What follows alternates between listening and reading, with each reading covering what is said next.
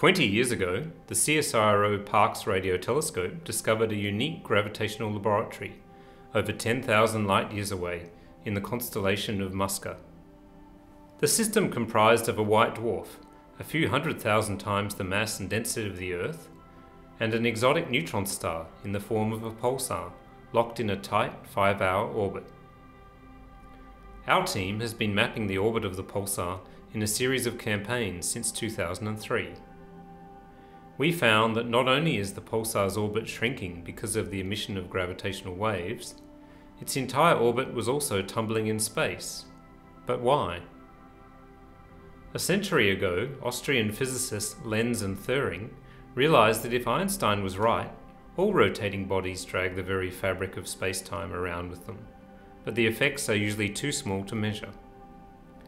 In our system, the rapidly spinning white dwarf drags space-time 100 million times faster than the Earth would, causing the entire orbit to tumble.